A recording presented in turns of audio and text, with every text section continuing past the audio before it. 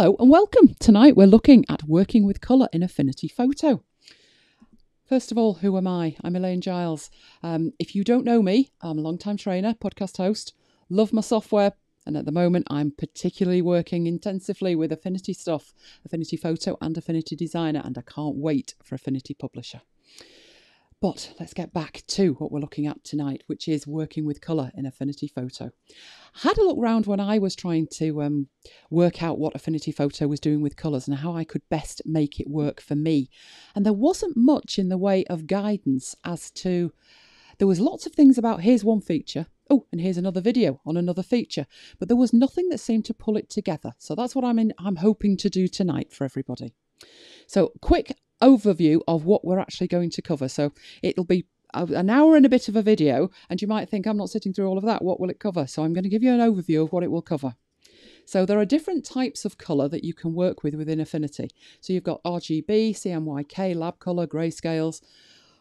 You can select those when you create a new document, and I'll be looking at what you need to do in regards to that. I'll also be talking about the global colour picker, which doubtless if you've looked at Affinity Photo, you will have found and you will be trying to work with. When I first looked at it, when Affinity Designer was in beta, so even before, long before Affinity Photo, I found it quite cumbersome to work with. But once you know how it works, the whole thing is a whole lot easier, so I'll be sure to cover that. There's also a colour picker tool, which is completely separate from the global picker tool. So we need to look at that as well. Then when you're working with colours, it's far better if you can work with swatches and group them together. But when you try and do that, there are three kinds. There's document swatches, palettes, document palettes, application palettes, and system palettes. So many things. What on earth do you do? Why would you use one over another? Is there a benefit? I will cover that as well. There's also, very unfortunately, a huge range of file formats for working with colours. Swatch formats. There's ASE, ACO, CLR, AI, and Affinity palettes. That's just a few. There are actually about 3 or 4 times that I actually found. Those on there are the common ones. And what you're going to need to know to leverage your existing content and content that you can download for free from the internet is how you can take those file formats and get Affinity Photo to understand them. And that is what we will be doing tonight. So let's go in and actually have a look at it. So let me get into Affinity Photo. Right, first of all, interface, what have we got? What can we do with it? So first of all, I mentioned there was a global colour picker. So we can use that and have a look at it.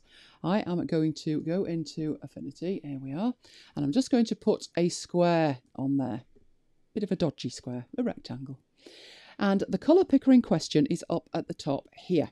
Now actually I'm on the swatches palette and I should be on the colour panel. So in the colour panel, you have this little symbol. It's a circle and there is an eyedropper next to it and it sits there, and my first impression was it was giving me information rather than being interactive, and it came as quite a revelation to understand that I can actually click on there and drag it, and when I drag it I get this loop, colour loop really, and I can move it anywhere over the interface, and as I do I'm getting a preview underneath with some RGB values as well, and it's showing me that it's white, and as I move across the colour around it's going black, and I get up to a bright colour which I've got in here somewhere. Let's see, there's a green one, it's got a border of green on it. I'm actually holding down the mouse pointer at that point. I am actually still holding it down. The reason is as soon as I release it, it will load the colour that I'm hovering over into the little dot. So let's go with that yellow. And then back over to the right hand side, and you can see that the dot, instead of being black as it was previously,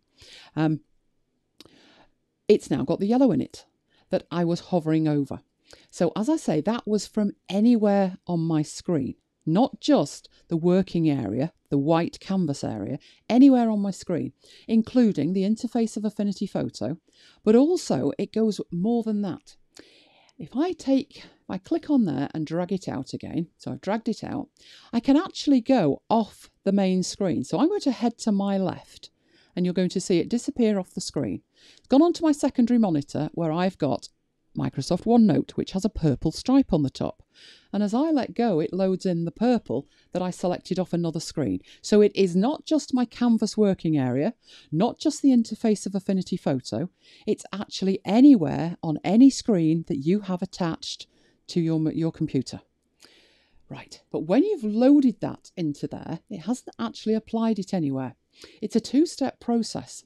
So with the shape selected, so I've got my rectangle selected, I can go back to the colour that I've just loaded into my eyedropper there and click once on it. And when I click on it, that is when it applies it. I find that there's a positive and a negative with that. It's great sometimes when I want to go and pick a colour, but I don't want to use it right at this second. But I will do when I've drawn something extra and then I want to colour it. But other than that, if I've got the element I want to work with, it's a bit of a pain to have to do it twice. That's just one thing that you will have to be aware of. So that is that's within the colour panel that you get that. But you will also see that eyedropper in many other locations. So just to show you, as I go over to the swatches panel, the eyedropper is in there. As I go up to the context sensitive toolbar, there is fill and stroke, and when I click on there, there is also the eyedropper. So it's pervasive across the interface and it does exactly the same job. So if I dragged it from up there and I went down, and we'll choose a green in here, you don't really have to do it that way, but I will. It will select that. Well, it should do. Let's have a look. You're not doing that? You're not picking it up from there. Let me see if you'll pick it up from here. You'll pick up that. Won't pick it up from its own interface. So if I want a green, I'm going to have to find somewhere green to put it. There we are. And I can then click to apply it. So once you know where that is, and once you know that it actually is giving you more than just feedback, that it is actually interactive, then you can start to work with it. So I'm just going to go back to the colour panel, because this is where I work with an individual colour. We have not yet taken to looking at multiple colours in terms of swatches and palettes. We're just looking at individual colours at this stage. So that's how that actually works. Now, because I've got next to this, I have two circles. In fact, I've got three if you count the one underneath. I've got the green one, the black one, and the one that's white with a red line through it. And what that is, that allows me to make something transparent. So as I click on that, it actually applies it to the circle that I have at the front. So the one that was green is now transparent. If I just undo that, that will make it green again. How it works is the white one with the red line through it makes either the black or the green one transparent. Now, what's the difference with the black and the green, and how do you get to the black one?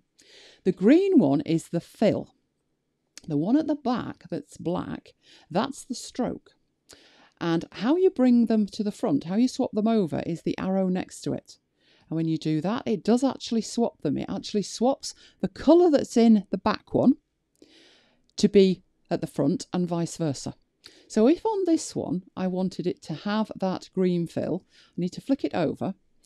If I want to leave the green fill, but I want to apply something horribly lurid like a purple stroke to it, I can actually click on the black circle to bring that one to the front.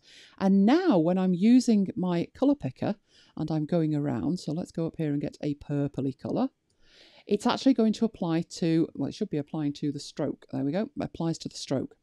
Now, you're looking at it and you're thinking, really? Can't see that too well. Well, let's move in. It is actually there. It's very, very faint. That's because it's only 1 pixel probably. So if I go over to, I can actually change that. If I go in here, I should have a strokes panel somewhere, which I usually have displayed. So let's go to the interface and get that. No, it's not there, not there. I shall come back to that. That's what I'll do. But it is actually, oh, there's the stroke up the top.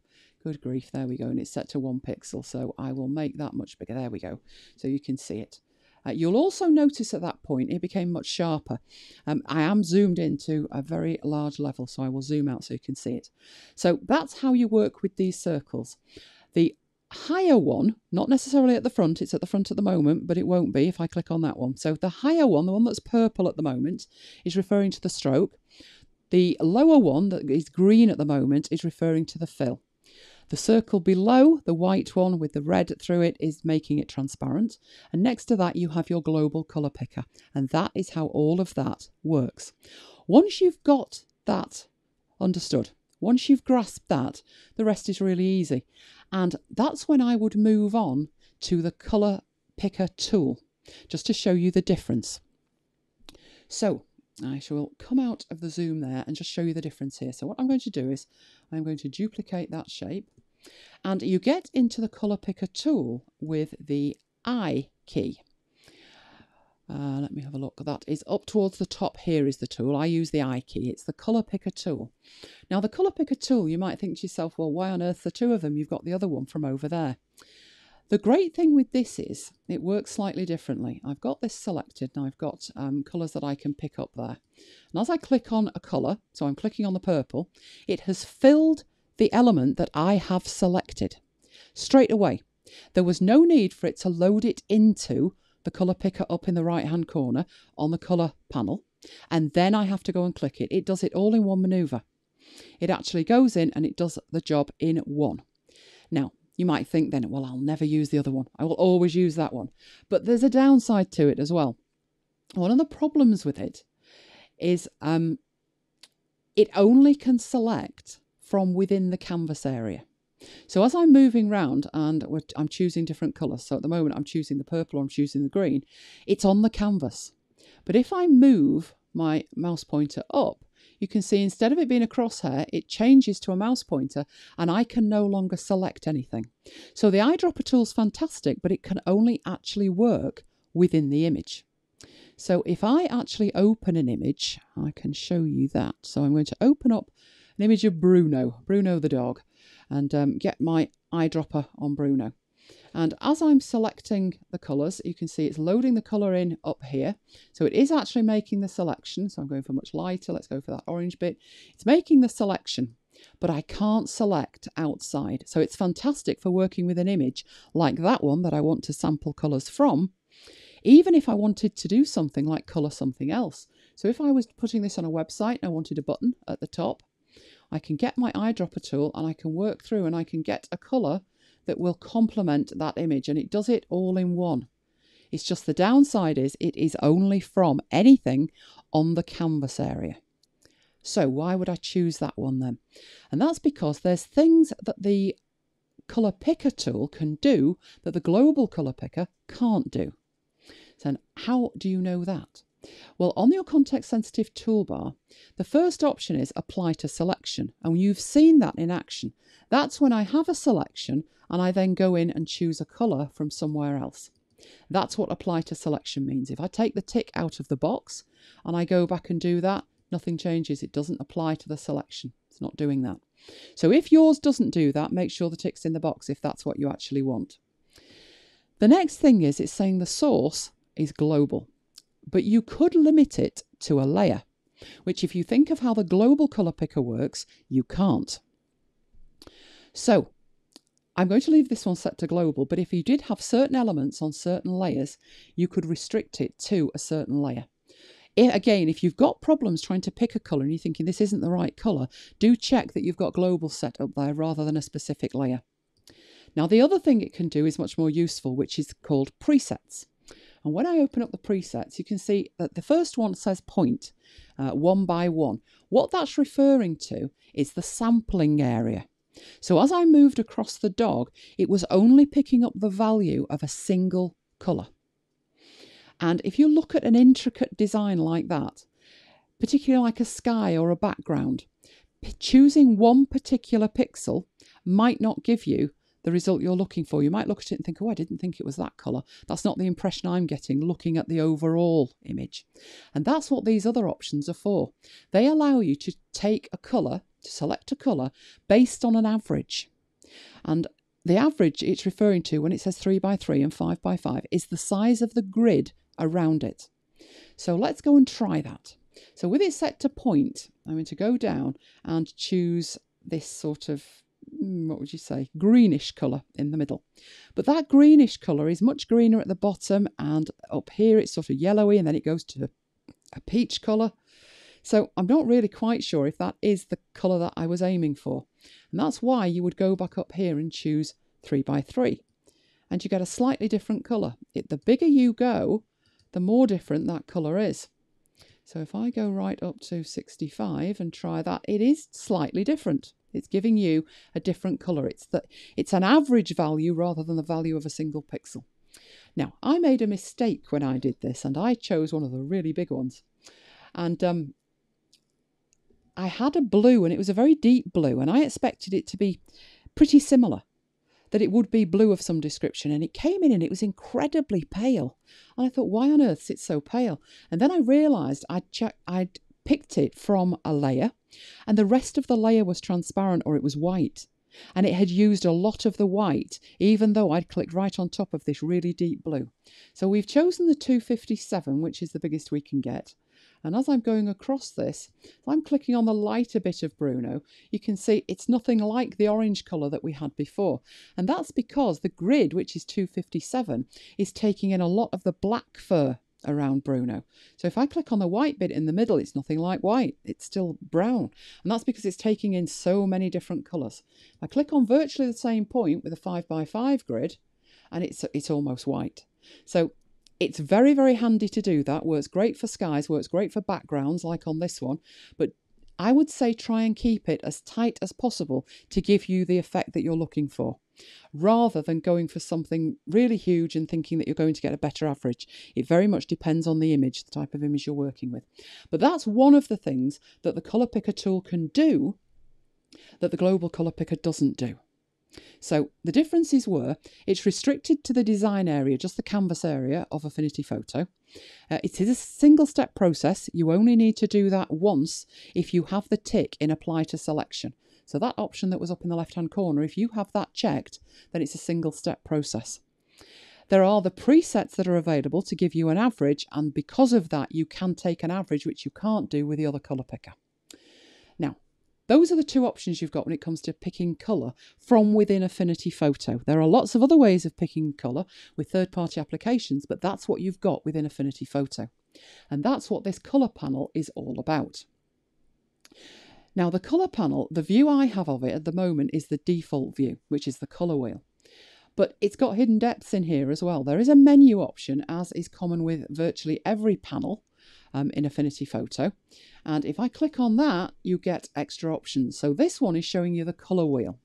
And again, I found that rather strange when I first started working with Affinity Photo. I wasn't used to having a wheel. I'd had sliders and I'd had boxes and things like that, but I hadn't had a wheel. If you just cannot get used to that, you can change how the entire colour panel works. So you can go to sliders, and now you can slide about to select colours using your RGB. You'll notice in here as well, you also have opacity, so you can change the opacity in there too. So I'm changing that what we said was going to be a button in this top corner in here. So let's just, there we go. It's back. It's zooming me in slowly. There we go. So you can see it moving in there with these sliders, but you're not even limited to that. You also have what it calls boxes. Now, I thought that doesn't look much like boxes to me, but it actually is. It's sort of boxes of colours, but this one happens to be a wide range of colours. But if you go in here, you can change how that actually looks as well. So there are multiple levels in here to work with this. This way, it would allow you to choose at the top. So it's in a way, it's similar to the colour wheel, the first one. You can choose it at the top, and then you can change the hue of that underneath. So that's how that one works. And the last one you've got is tint, and that's pretty simple. All it does is change the tint of a single colour. It doesn't allow you to change that colour. You've got the opacity, but you're working within a single colour there. So there it is, and I'm trying to get that back up there, and then I'm trying to click on here. That's right. So the deepest colour right down to virtually transparent. So you're changing the tint with that. So if you're working with Affinity Photo and you think mine doesn't look like that, do go up here and have a look at that, and you may find that you've got it set to wheel, sliders, boxes or tint. Now the other options that you've got in here are you can copy a colour to your clipboard as a hex value. Now, if you're never, ever going to use a hex value, then don't worry about it. But it's great to be able to copy a colour as a hex value, which, as an aside, is how all colour is stored. It's a computer. It doesn't store it as a colour. It stores everything as a number. And each colour has a value, and it can be expressed in RGB or hex or other different formats. But hex is a very common one. It's used in CSS for web sites and elements on the web. You can also paste that into various applications. So if I do copy that as a hex value, and then I go over to the swatches, and I'm just going to choose a different swatch. So I'm not going to worry too much about which one. I've got one in here and there's nothing on there yet. What I will do is I will add a swatch to it. Don't worry about this. I'm going to come back and explain all of this. But the reason I'm showing you this is you can actually go in here and you can see, if I go into my, oh, you're not on that one, are you? Oh, that's not great, is it? I was going to show you actually pasting it in and it's not having it. Let's see if we can edit it and do it that way. No, it's not going to let us do that. I will find a different way to do that. Okay, so I'm just going to go back in here just to show you that you can actually copy it. What I will do is I will paste that somewhere. Where can I paste that? That's pretty safe. Let me open up Pages. I've got nothing in Pages, I don't think. Make a new file in Pages and just show you that if I paste that in, that is that colour value. If I zoom in to show you that, that is the value of that sort of brownish colour. The hash at the beginning tells me that it's a hex code, and the 6 digits after it, which can be certain letters and numbers, actually tell me what value that is. So that is what a hex code looks like. But as I say, you may never need to even think about it. And if you don't have a need to think about it, don't worry about it at all. If you're not going to use that, then don't worry about it. Just that you can actually do that. You can also add colour to swatches and add chords to swatches. But before we do that, you need to know what swatches are all about. So that's the basics of the colour in there. But as I said, it's much more powerful if you can pull these together and work with multiple colours. And that's what the swatches panel is all about. So by default, I think that was on greys, wasn't it? Usually when you go in, it is on greys. It does have some of the same options as you had on the colour panel. So let's have a look what it's got that's the same. It has the transparency swatch, which is the white one. It has the stroke swatch, which is the black one. It has the fill, which in this case is the brown one. It has the eyedropper tool, which works exactly the same way as it did on the last panel. It also has opacity, it's just in a different place, but it works exactly the same way. That's when it starts to change. It starts to get different at that point. Let's have a look at it. Let's take it back to the default, which was the wheel. That's what the wheel looked like. But you go into the swatch, the top little bit's the same, but this one's actually more useful to work with. I actually spend most of my time in here once I've decided what colours I'm working with. First thing it gives you, which is incredibly useful, is this recent row of colours. And what it shows you is the recent colours that you've actually just used. So if I switch those over and I go, no, I don't want to do it. I want to do that. I want to bring that one to the front. If I do that, I can just change the colour of what's selected by choosing from the recent list. Now, obviously, there's only a couple in here. But if I'd gone through and I'd applied lots of different greys and worked through it, you can see it's changing this colour here to lots of different greys. So that will start to build up as I work through this. When you look back at it in a few minutes, you'll see that there's more colours in it. So the area that you've got down here starts off with where it says the word greys at the moment. And when I bring that up, you can see within there that you've got lots of options. And these are saved swatches. You have, by default, greys, colours and gradients. And you will all have those if you have Affinity Photo installed. Now, I'm going to point out that these top three have a certain icon. And that's actually the Affinity icon. That indicates to you that these are application palettes. They are only available within Affinity Photo. And I do mean within Affinity Photo. Just because they're in Affinity Photo does not mean they'll be available in Affinity Designer, much less any other application. They won't be. It is just within Affinity Photo. As I move down, you'll see there's a range of other palettes. And some of these don't look like they're global. They're not. There should be 4 by default, depending on what software you've got installed. But you should always have 4. You should always have WebSafe, Crayons, Apple and System. They will be the default ones. You'll notice in here I have Scrivener. That's because I have Scrivener installed, and Scrivener installed its own palette. The other ones, so Affinity, Microsoft Office 2017 from Affinity Designer, Our Parishes, Microsoft, that's one of mine. ScreenFlow 7 is one of mine. So what I've done is I've created extra palettes. And because those palettes have the little Apple icon next to them, that tells you that they are system palettes. That means they are available in every application on your computer that uses the Apple Colour Picker. They are global to this particular computer. And the reason that I tend to use those rather than application palettes is because if I've got a range of colours that I'm working with for a client, so I'm going to activate here the Our Parishes one, which if you've been with me before you will have seen. There's only a few colours here, just a few. There's 7 of them, and they're all very, very pasty, I'll admit. But those are the colours that I work with. And if I'm in Affinity Photo and I want to put some text on an image to put on their website, I want the right colours. But I also want those colours if I'm in Keynote or if I'm in Pages, and I want the exact same colours. So I made a system palette. I'll show you how you can do that. That makes my life a whole lot easier. Before I could do that, I had to carry around swatches with me and then pick them from an image, which isn't the greatest thing to do. So that is why they have the Apple icon next to them. The other options you've got in here are these Pantone ones. So that will give you, if you're working with printed material and you need absolutely spot on colour, then you can use defined colours from the Pantone range. You will possibly remember when I started this and we looked at the slides, I mentioned 3 types of palettes, and we've only got 2 there plus the Pantone. The third type was document palettes. And a document palette is a range of colours that is only available to this particular file. So it will be an Affinity Photo file. It will have its own colour palette, but it will only be available when that individual file is opened. So there are 3 types. There are the application palettes, the system palettes, and the document palettes. At this stage, before we go on to look at anything else, it's not too important at the moment. What I will do, I'll leave it set to that while I explain the rest of what's at the top, and then we'll go and create one. The next option you have here is this little, it looks like a palette icon, and it says add current fill to palette, and that's exactly what it will do.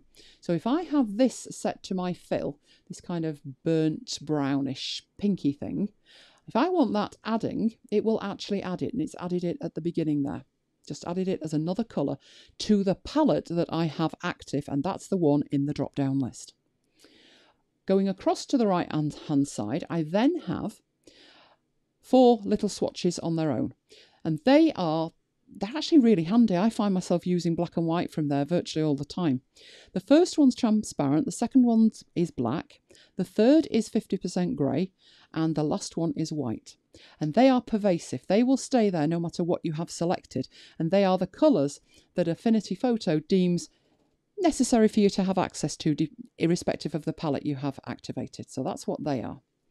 Moving down then, you actually have the swatches that form part or all of the palette you have selected in that drop down. That's what those colours are for there. Moving down, you then have an option that you can search for colours. Now, search how? Well, that depends on what the colours are called.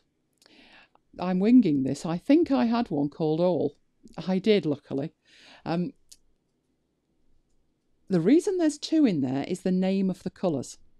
So if I take that away, you can see, let's zoom into it so you can see. I've got there I've got 8 colours now, but as I hover over them, you should be able to see, and it's quite difficult for me because my mouse point is hidden. There we go. One is All Saints. That is the pinky one.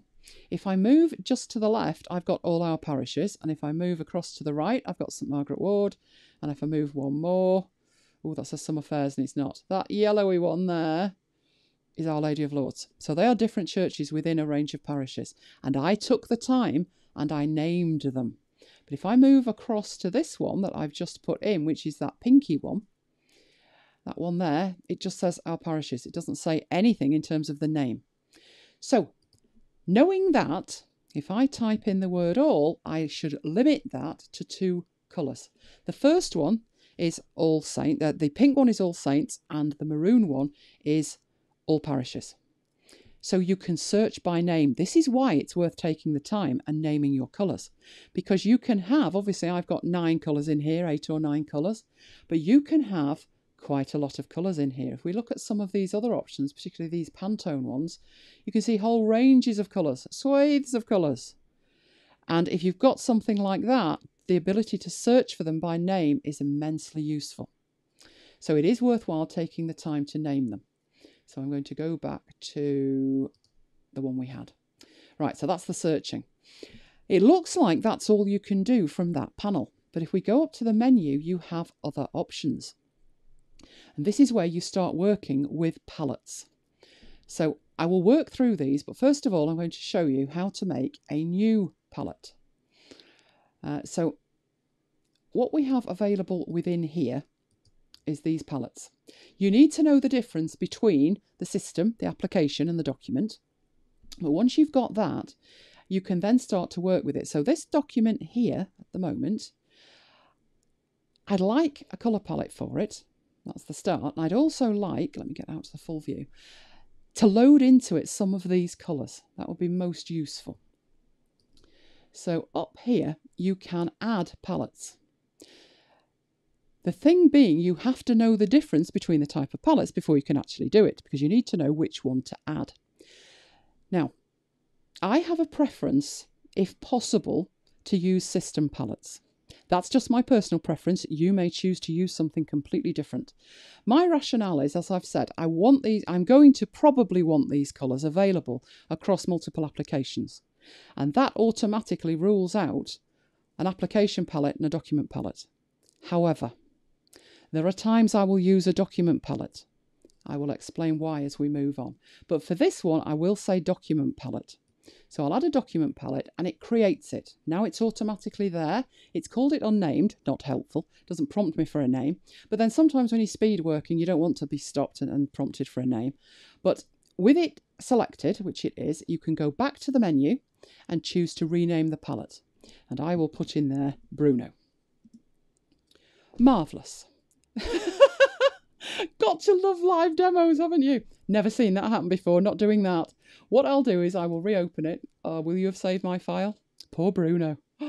Poor Bruno. Didn't even save Bruno. Right. Oh, hang on. On the other screen, we do have a message. I have found a recovery file. Would you like to open it? Why not? Restore the unsaved file. Yes, let's restore it. Oh, you found that one as well, did you? Marvellous. Let's just concentrate on Bruno. Let's see if his colour palette was there. It was. So his unnamed colour palette, as we were. Not a crisis, she said. Probably a good idea to save this file at some point, though, isn't it? Which I'll do right now. Because at the moment, it's saved as... save me. You are, aren't you? It's saved as a JPEG, but now it's saved as an Affinity Photo file. So let's do that before we go any further. Then we'll try renaming it. I'm wondering if it crashed then because it was a JPEG, and JPEGs don't support their own document palette. But it should have let me do it and then save it. But now it's saved, so here's hoping it doesn't happen again. If it does, I'm afraid Bruno's going to have to be ditched. So what I was doing was renaming the palette. Don't crash. There we go. Oh no, we got this far, didn't we? We got to the point of putting in Bruno and then it crashed. But now it's fine. So I would say that was because it was a JPEG. Right, so we now have a colour palette called Bruno. And it's a document palette. So this is the first one that we've seen that's a document palette.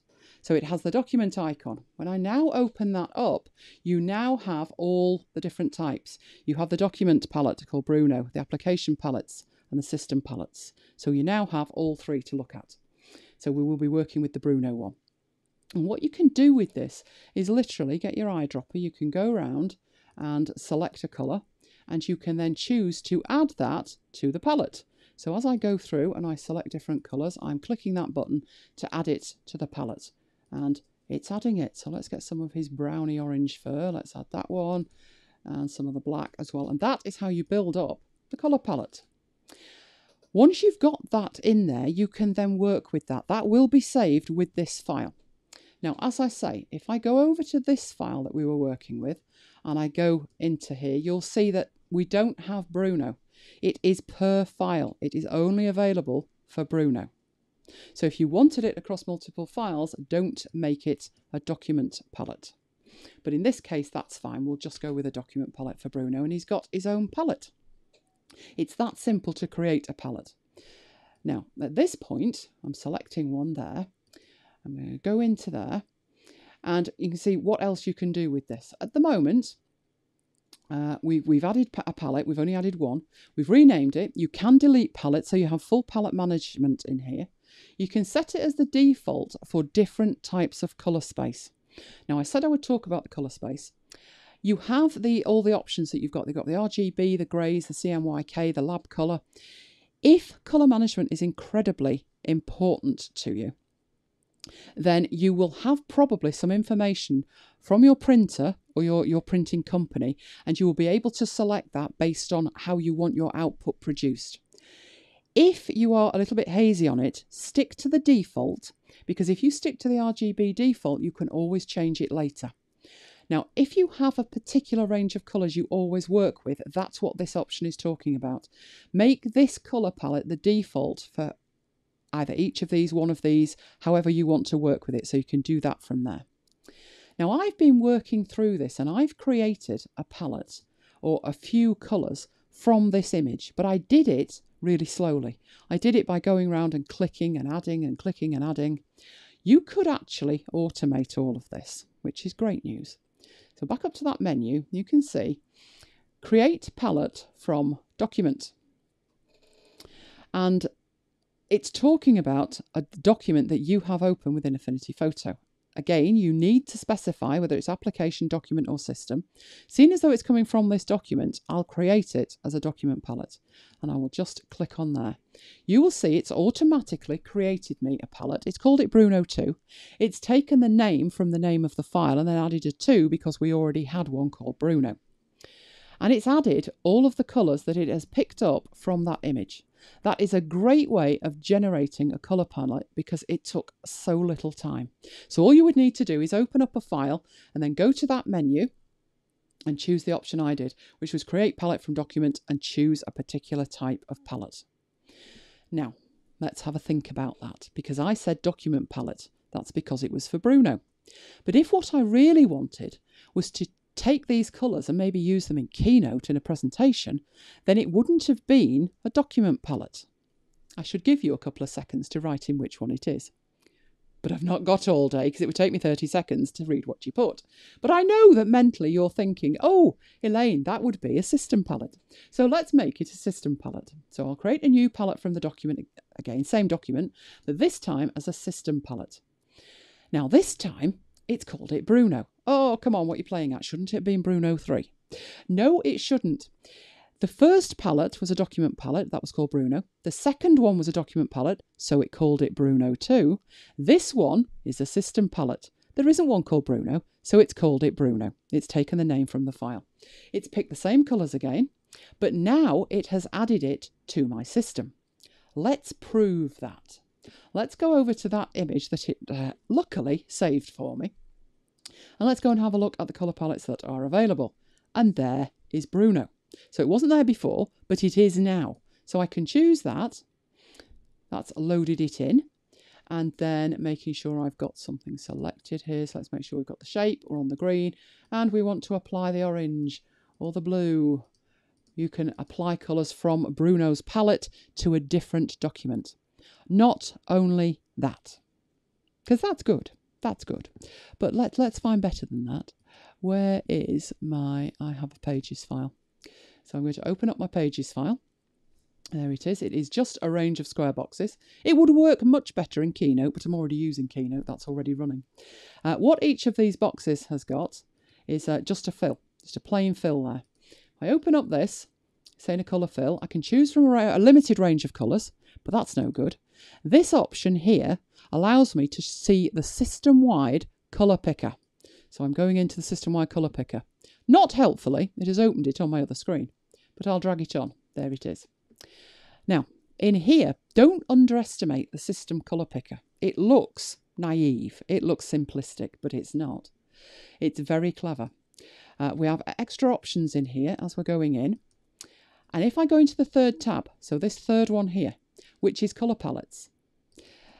As I click on that, do these names look familiar? They should do. Apple, Developer, Affinity. Oh look, Bruno. I can actually load Bruno into the system colour picker. And from there, I can choose all of Bruno's colours. So I can choose any colour that I had in Affinity Photo. So these colours started life inside Bruno's JPEG file. And then we took it into Affinity Photo. We extracted the colours from it. And we've now opened up Pages and we're now working with that palette. We haven't even saved the file yet in Affinity. But because it has saved it as a system-wide colour palette, it's available system-wide. So I will we'll come back to that later. Maybe I'll move it out of the way for the moment. That's to show you the difference. You'll notice in here that Bruno 2 is nowhere to be seen. Bruno 2 is nowhere to be seen because it is altogether now a document palette. But that one is there to be looked at and used across files. So back into the Bruno file. Because one of the other options that we had in here was, I'm going back to it now, that was create color palette, create palette from document. But there's also create palette from image. Well, they sound similar given that a document is an image in Affinity Photo. But what it actually means is it's going to give you an entire interface to work with. So let's have a look at that. Create palette from image. Not the best, most exciting dialog box I have ever seen, but once I select an image, things will improve greatly. So what I'm going to do is select an image, and I'm going into my data file, and I've got some images. I have some, this one of Peaches I have. It's just a JPEG. I'm going to open that up and it will load it in. And what it does is it has a good old gander at it with an algorithm running, and it picks out what it considers to be the primary colours from that image. So it could be a JPEG, it could be a PNG, doesn't really matter. It will do it from an image. It's an image file format that it's using. More than that though, you can specify the number of colours. So at the bottom you have a number of colours and you have a slider. And at the moment it's set to 5. There's a preview option. And there's locations and things which we will look at. But at the moment you can take it down to 3. Not that that is making a difference. It should do. It should show me 3 images, 3 colours. And I should also be able to take it up. Maybe I have to preview it. Let's preview. There we go. Goes down to 3. So let's take that up to sort of 25, 26 and preview that. And you've now got a huge range of colours. 26 of them. If I take that all the way up, you can have 256. And I will preview that and then show you all of the colours available from within there. Now, I don't think much of the time you will choose an image and want 256 colours from it, because for instance these two are slightly different but they look very similar, and these two look very similar too. So usually you want maybe 10, 20, something like that, not usually more than that. There are exceptions, and one of the exceptions I've got is the Microsoft palette. That has a swatch in it for every Microsoft application. And that is there to make my life easier. When I'm in Keynote and I'm making my presentations and I want to put Excel and I want to make it Excel green, I can't remember what colour Excel green is. So I have it remind me and I use it from a palette. So we've got there, let's make that 20. You can type it in if it's not being precise and then preview that. So I've picked from that 20 colours from that image at the top. When it says location, you should have a clue what this is talking about, because as I click the drop down, it gives me 4 options, not 3, 4. It gives me application, system, document, and currently selected palette. It would be helpful if it said application palette, system palette, document palette, and location might be better if it said palette location rather than just location, because you could be forgiven for thinking, I don't know where you're talking about. What are you talking about? But what it means is it's going to create a new palette. And do you want an application one, a system one, or a document one? Or the other option, which is to add it to the currently selected palette. So I'll go for that bottom one and add it to the currently selected palette, which is Bruno, which is a document palette, and click create. And it adds that in up there. So it adds the extra colours and it puts them actually in front of the colours that were already there. So it's added them to Bruno. I will go back in and I will do that again with a different image. So it was create palette from image. Go in, select the image, and I will choose soap this time. And it's a range of brightly coloured soaps. We'll choose more images. That's actually quite muted, isn't it? But I will choose, let's go for 8 and preview that. So I've got 8 colours in there. This time I will make this a system palette. So I'll make sure it says system, click create. It has added that. And it's called it soap and a lot of numbers, and that's because it's named it after the file. So I will go in and I will rename that palette and we'll call that soap. So we know where it was from, but we don't need all of those numbers. And now I have another global to this computer palette. So if I go back into here and I choose my palette, which was soap, there are my options, and I can go in and apply those colours in a different image. So we've created a palette from the Bruno image, which is an Affinity Photo file, which crashed it right royally, but never mind that, we recovered. And we've also created from images. We've created 2 system-wide palettes from 2 separate images. Right, so good as we're going. Right, moving down, you can change how these display. You could show them as a list.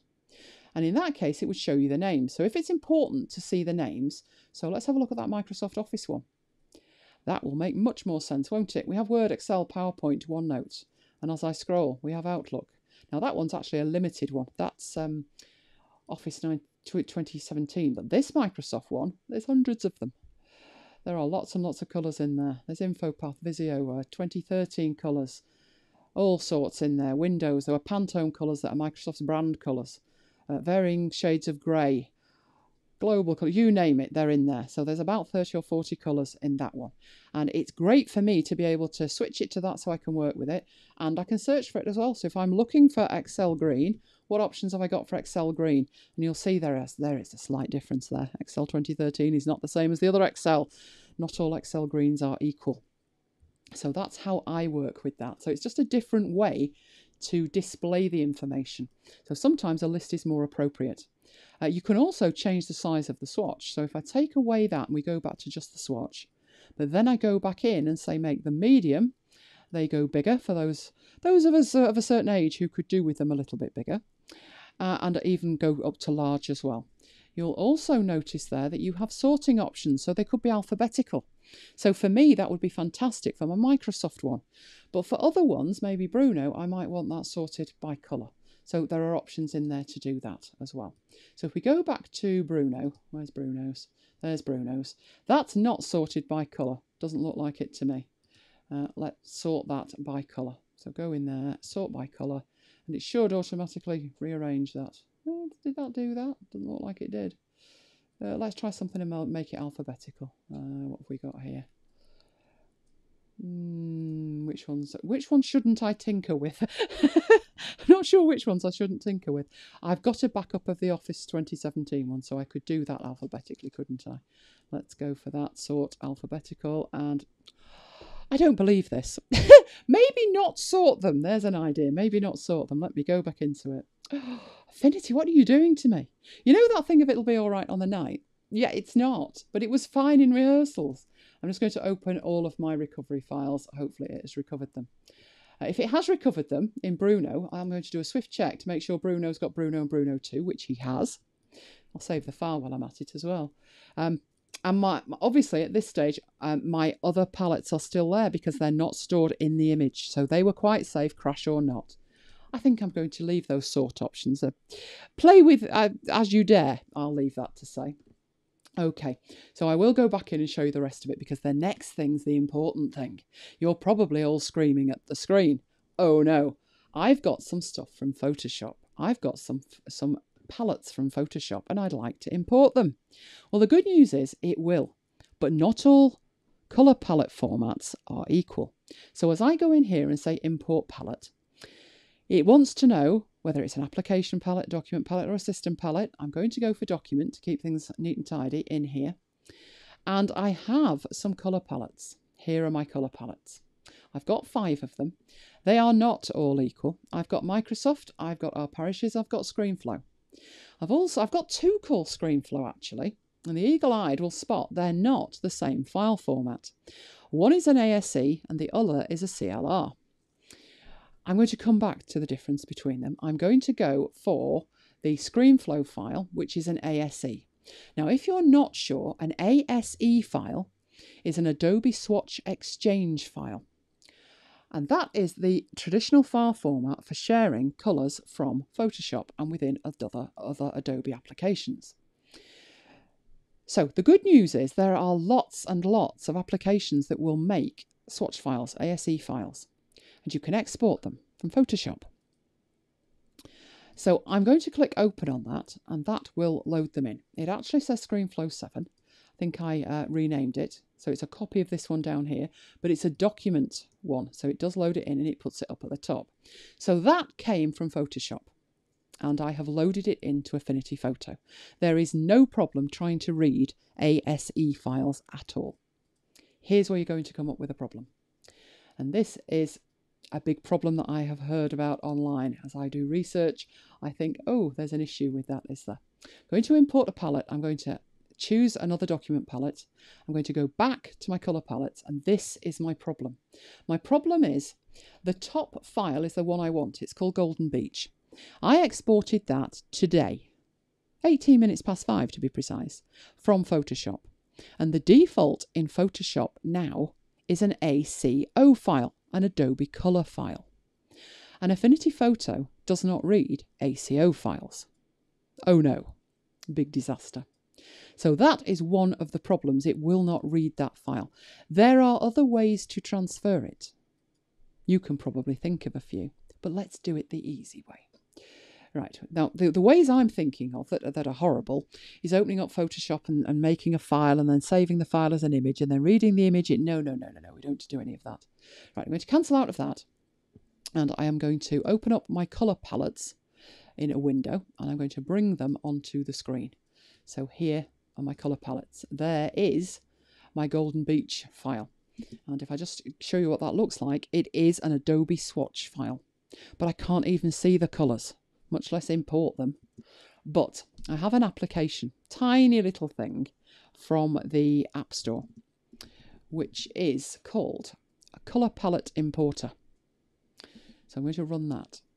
I think I paid £1.99 for this. Now, it tells you the instructions. It's really simple. Drop the palette here, and it will read ACO files, ASE files, or CLR files. Or you can select the file. So I'll move it off to the side. This is the one I'm looking for. This is Golden Beach. It's giving me problems. And I'm going to drag and drop it on top of Colour Palette Importer. And it imports all of the colours.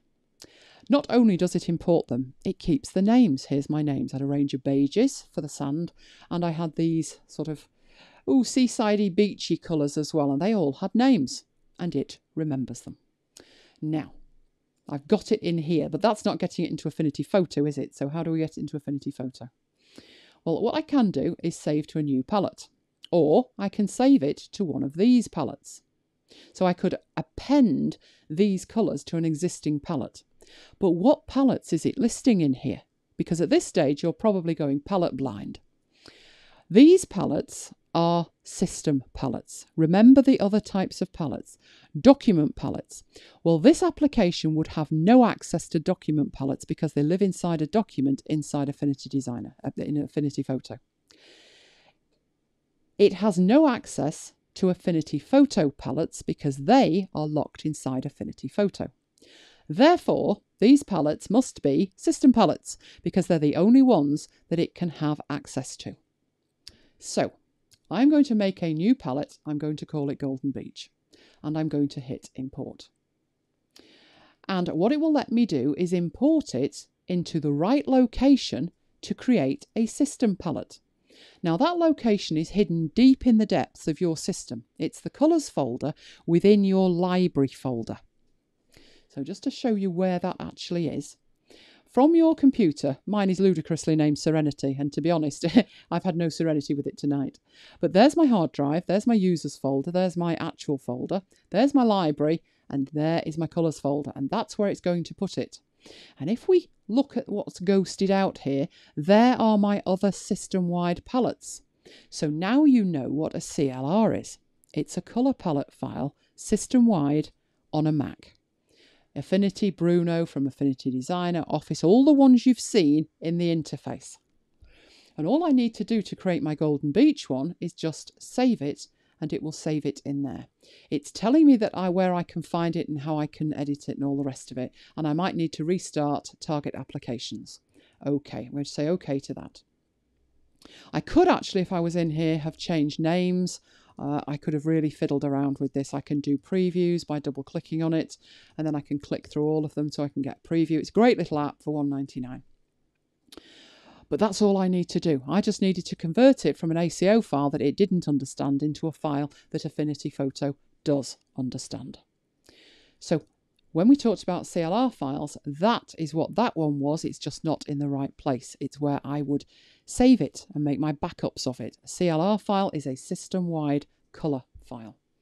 Okay, so I can lose that onto my other screen. Right, do I need to reload this? Let's have a look.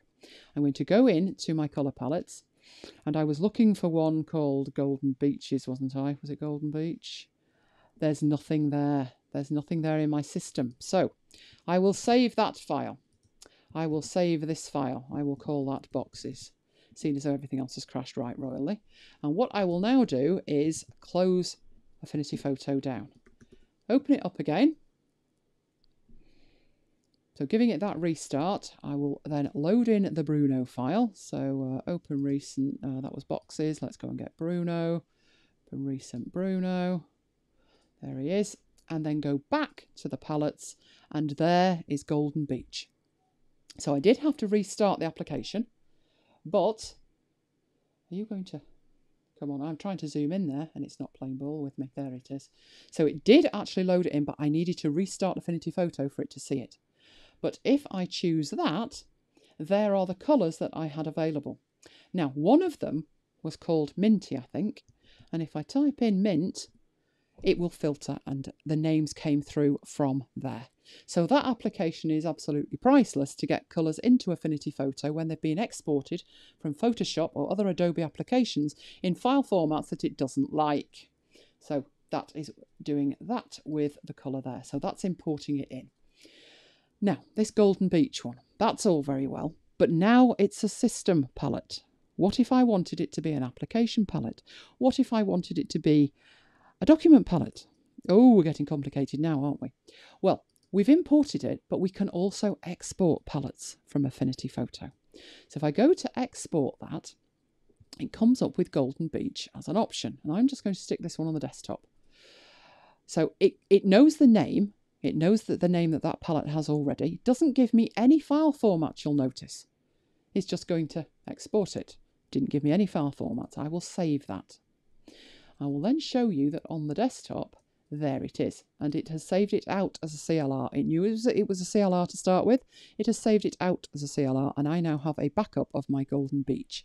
And I can then use that to share with people. I can back it up so it's backed up from my system. If my computer dies, all of my palettes die, so I want to back it up. So you can do that with it. So you can import palettes and you can export palettes as well.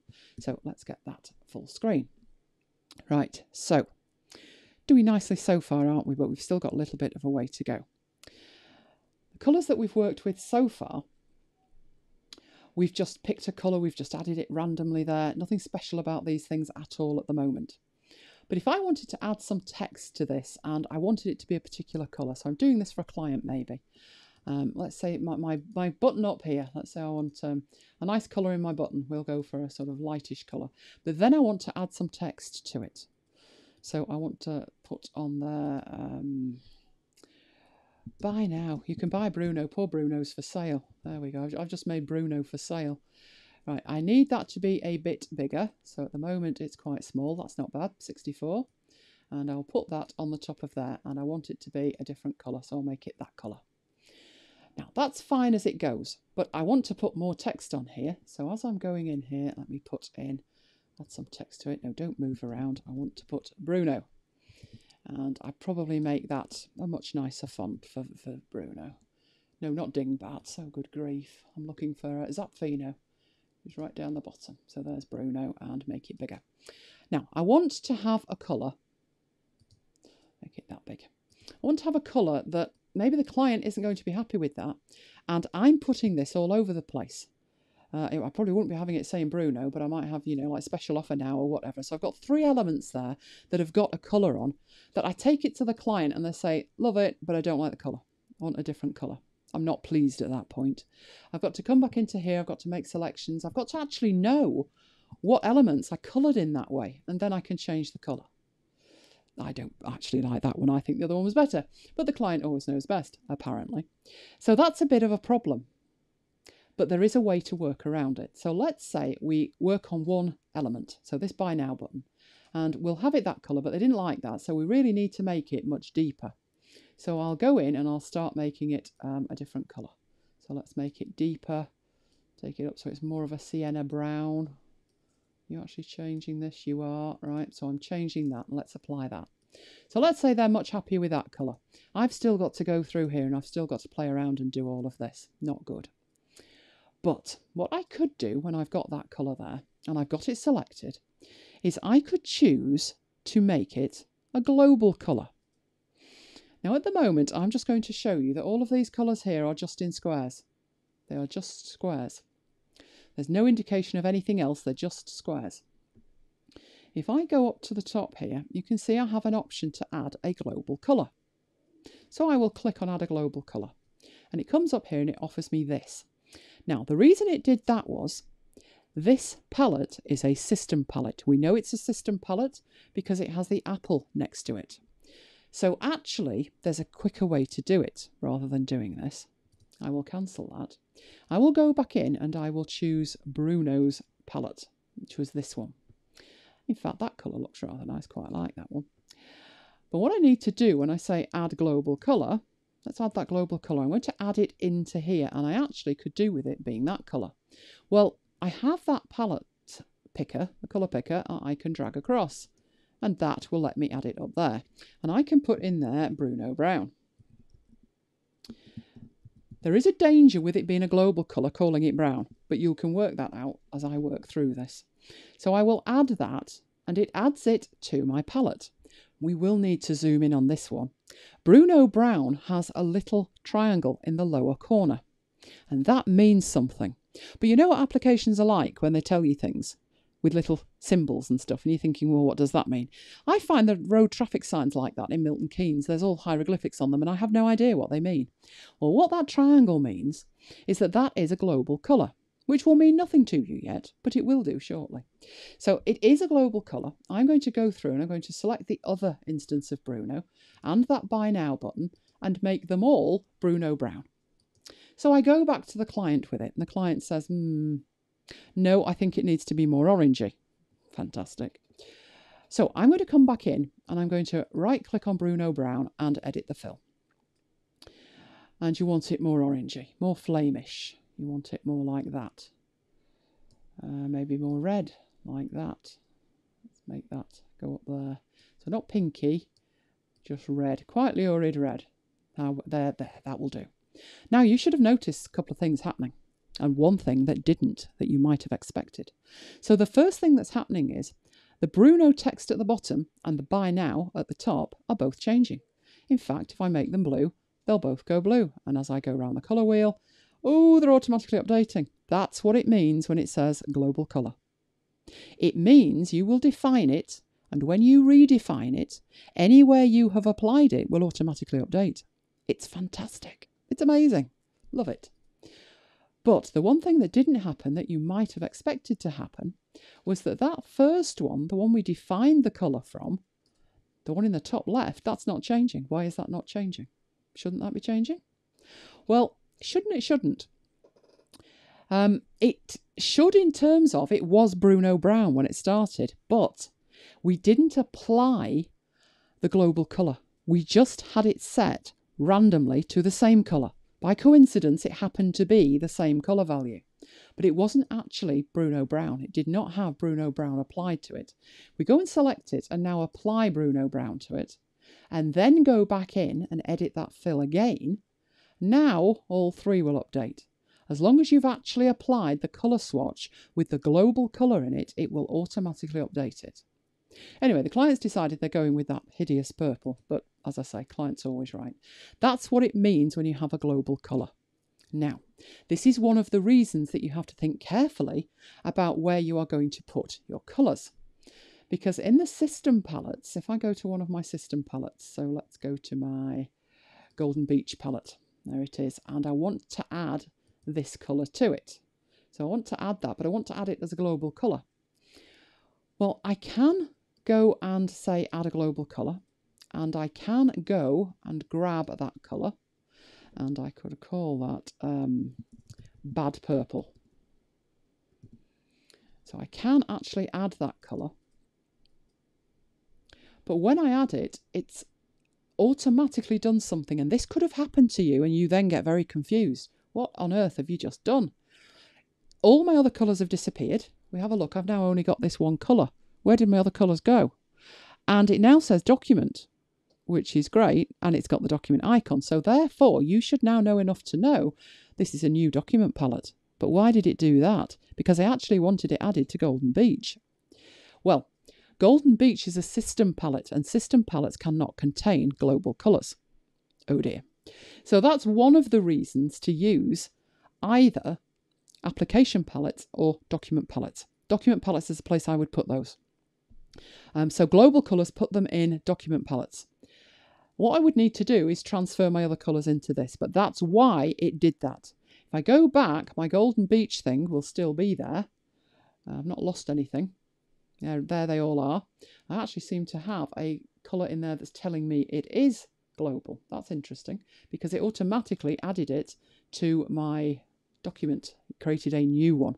So not too sure why it's doing that, because my understanding is they need to be in a document palette.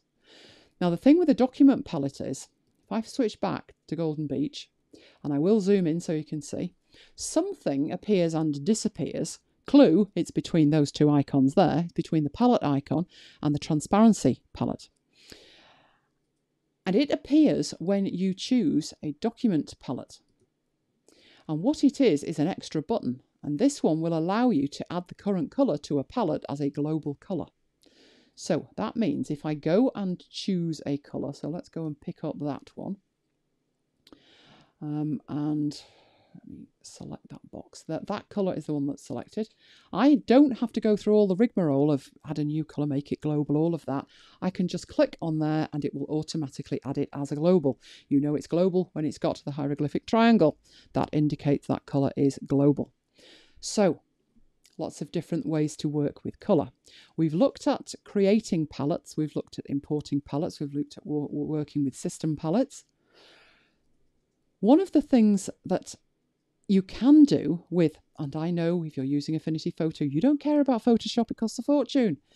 But Photoshop and Creative Cloud have this thing going on. And this thing that's going on is that you can take photographs of things. And the colours you have got in that photograph, you can automatically load in. Now, you know that you can do that. You'd have to take a photograph, you'd have to download it to your computer, open it up in Affinity Photo, and then say, make me a palette from that. A little bit long-winded, isn't it? Could do with that circumventing somewhat. So I'm going to be incredibly ambitious here, and I'll go distant as I'm doing this if I can actually do it. So let's try something amazing, because you can do this for free. And it involves Creative Cloud, but it's okay. It's still for free. What I'm going to do is share my phone. So I am cranking up my AirPlay, and hopefully it will let me AirPlay it. There we are. It is. It's letting me AirPlay it. So what I've got here is Adobe Capture. And what I'm going to do with Adobe Capture is tap it.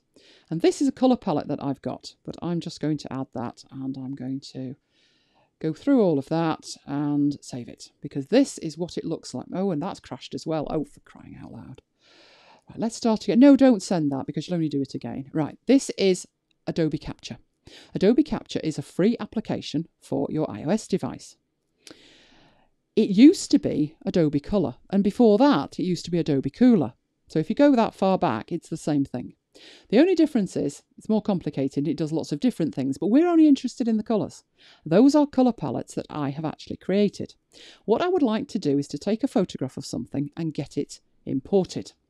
And that's what I'm going to do now. So I will probably go distant as I scoot across the room to my other desk where I have my pills lined up. You've got a sneak peek of that photo. I tried this to make sure it worked, and that's gone so well tonight, hasn't it? So what I'm going to do is I'm going to turn a light on. I'm going to get my camera up and you'll be able to see it. So I'm going to go to add, and I'm choosing camera, and there's my desk, and there are my pills. I'm going to turn a light on so we can see it, and as I hover over it, you can see that it's making a palette. So that palette's changing. And what I have done is I have just tapped the screen once so I can bring it back to my main work desk and start working with it. Oh, it's picked lots of dark, horrible ones, hasn't it? That's not impressive. But the red's okay. I like the red. Don't want the desk, though, so I'm going to physically drag that over to the purple. and pick up part of the purple.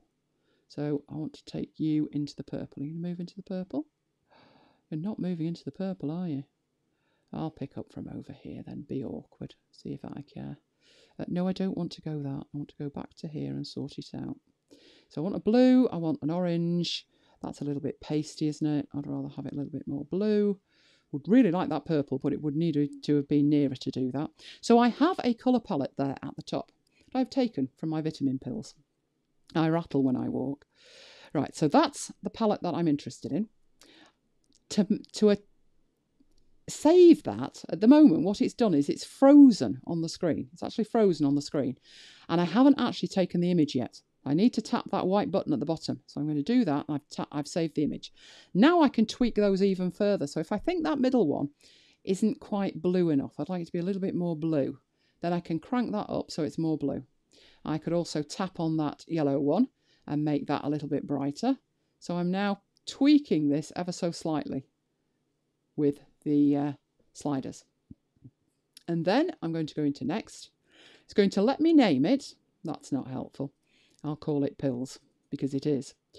And make discoverable is set to on. What that's talking about is Adobe Color. We don't want that. So I'm turning that off. I want this to be private. Private color file only to me. And it actually shows you the image at the bottom as well. And then I'm going to save the colour theme. And it's saved it. It's that top one. It's saved it. Right, so that was using my phone with a free app from Adobe and my Adobe Creative Cloud ID. Now I can lose the phone. So I can get rid of the phone completely, which I will do by closing down the application. It's a long story all about this, but let's get back to Bruno. Right, so I've done that. But how do I get that on my Mac? I'm actually going to get a website up here, and helpfully it signed me out of it, so bear with me while I get signed back in.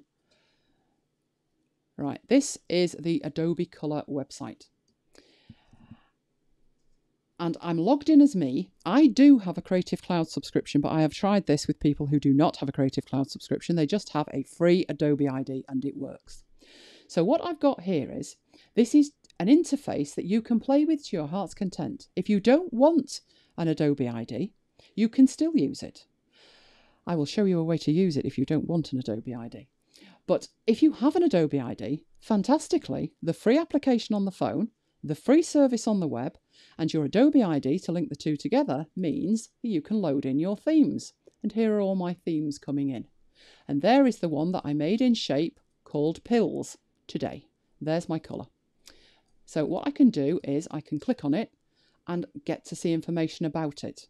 So I can see the colour values here, I can preview it, I can do all sorts there. But at this point, I am still, sadly, not in Affinity Photo. This would be because, whereas Adobe Color, or Cooler as it was known, used to allow you to export ASE files, which as we now know we can import, now it doesn't. That's not kind. That's not good. But as long as you can see it, you can get to it. So what I could do, because I do have a subscription, is load it into Photoshop, but I'm not going to do that. I'm going to do it in here, and I'm going to let you see that you can do it too. I'm using a free application to take a screenshot of that screen.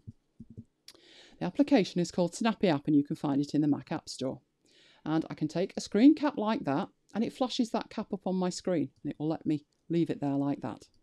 I will show you that again. I am just going to take a screenshot. You will notice that I'm not capturing anything but the colours.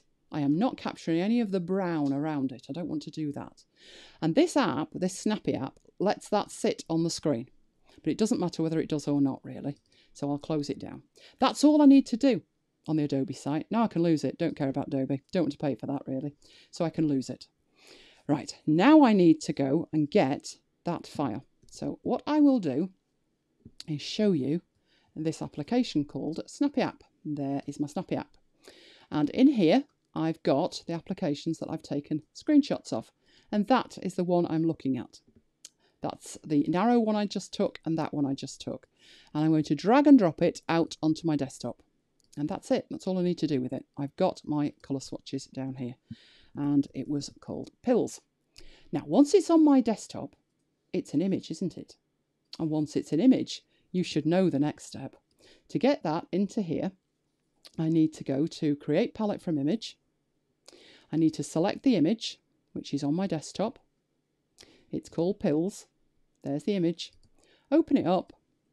It's picked it. It's not put them in the right order, but it's picked the right colours. And then all I need to do is click Create. And I have a new Swatches palette with the colours in that I took from a photograph in an Adobe application, used my Adobe ID to transfer to the website, and then sneakily took into Affinity Photo, which I think is fantastic. It's completely free. It's amazing. They've tried to make it difficult, but they can't outwit us, can they? We can always outwit them. And that's how I outwit them, doing that with it. So let's toggle that off. So we have looked at quite a bit, haven't we? We started off with the colours, went on to swatches, started working through palettes. We have taken quite a detour with the palettes, but I think it's important to appreciate with the palettes the different types of palettes and why you would be doing that in different ways.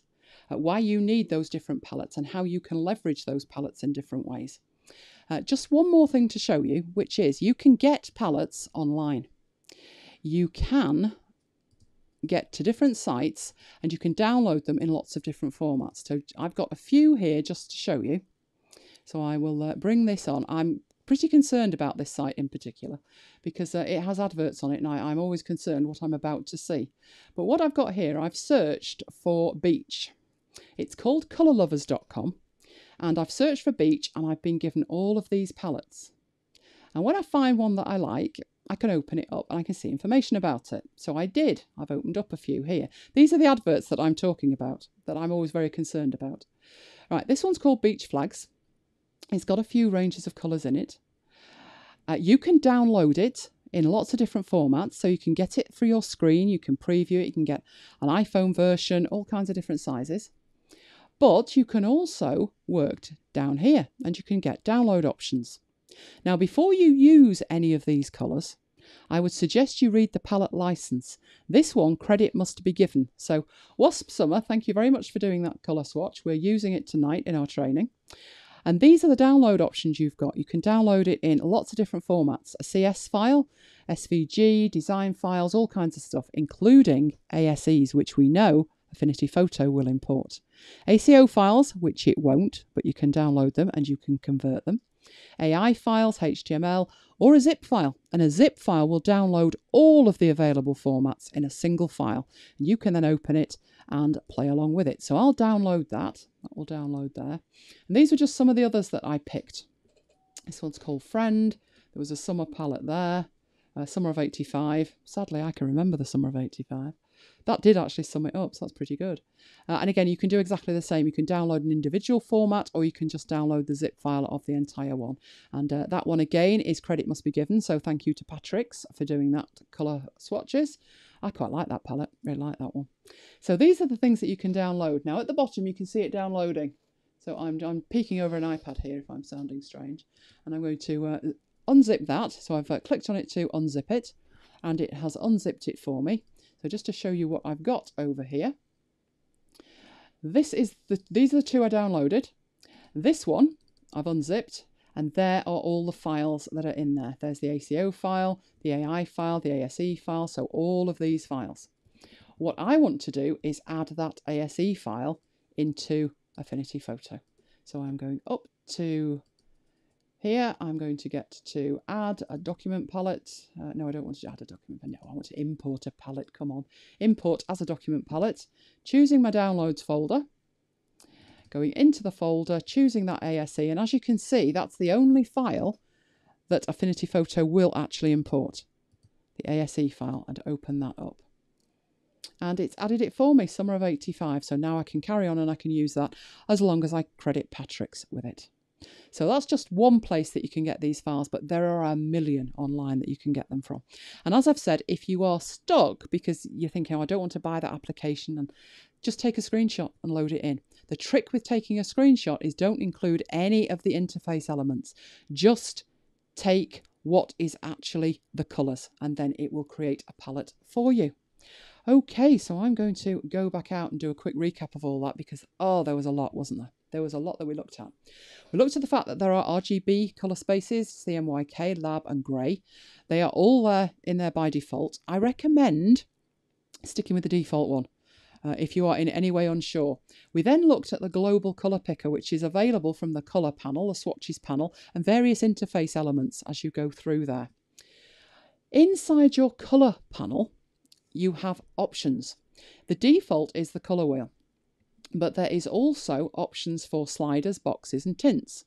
And when you change that, you get different elements in there. So this one, you can use the sliders and you've got that spectrum at the bottom. When you go into the boxes, you have a whole range of a hue at the bottom and you can change the hue in the slider. So there's all of these options that are available. This last one was the tint. Don't see too much when you pick white there, but that was tinting colours. But we then went on to look at the global colour picker, because the global colour picker gives you different options. That was the one that gave you averages and things like that. When I was talking about the default, that is the default. It's called sRGB IEC 1966-2.1. Not exactly catchy, but that's the default one. And if you work in that, you can always convert the colour profile at a later date when you've got information that you might need from printers or etc. Anything like that. So you will get information. They will say, we'd like you to use this colour profile, and then you can change it.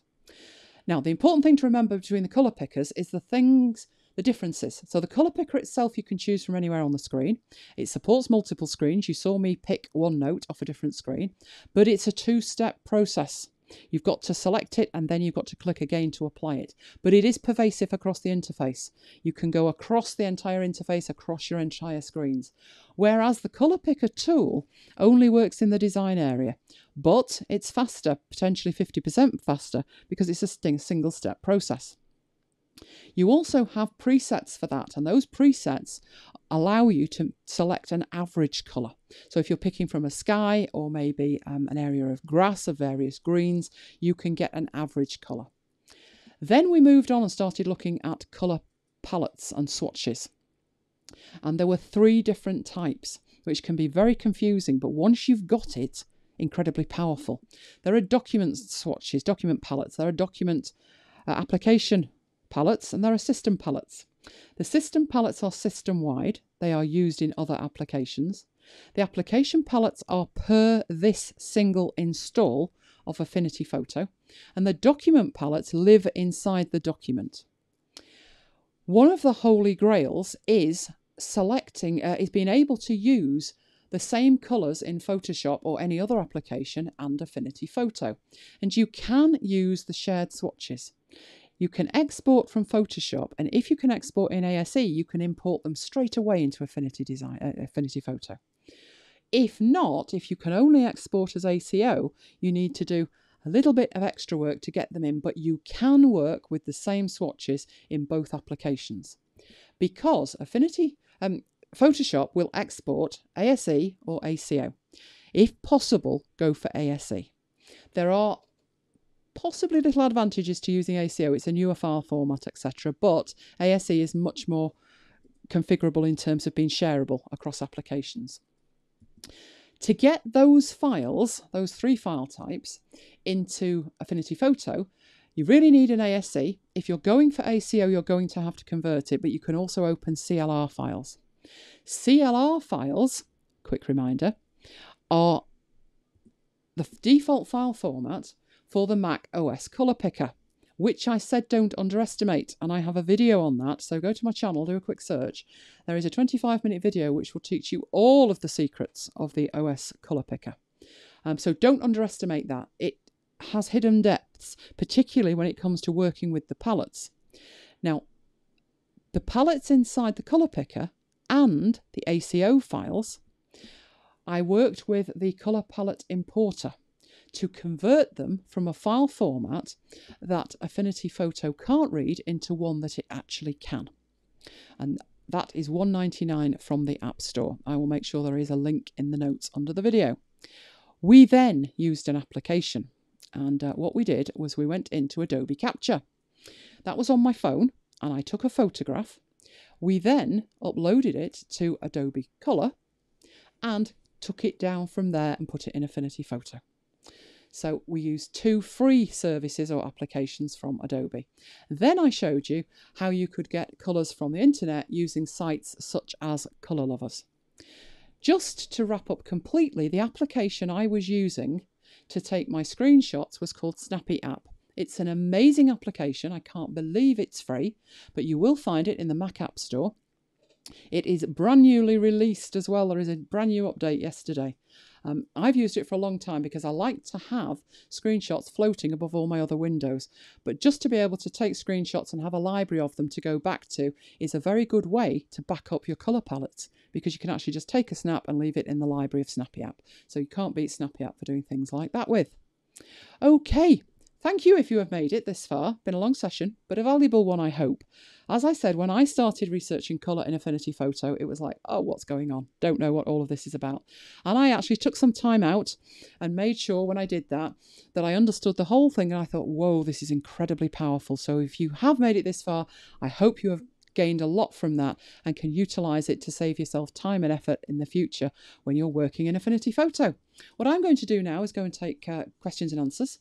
And there is another session that is running very shortly. If you're watching the video, it will be available on my channel, where we do all of this again, but this time for Affinity Designer. So I will be back with that shortly. But until next time, I will say goodbye.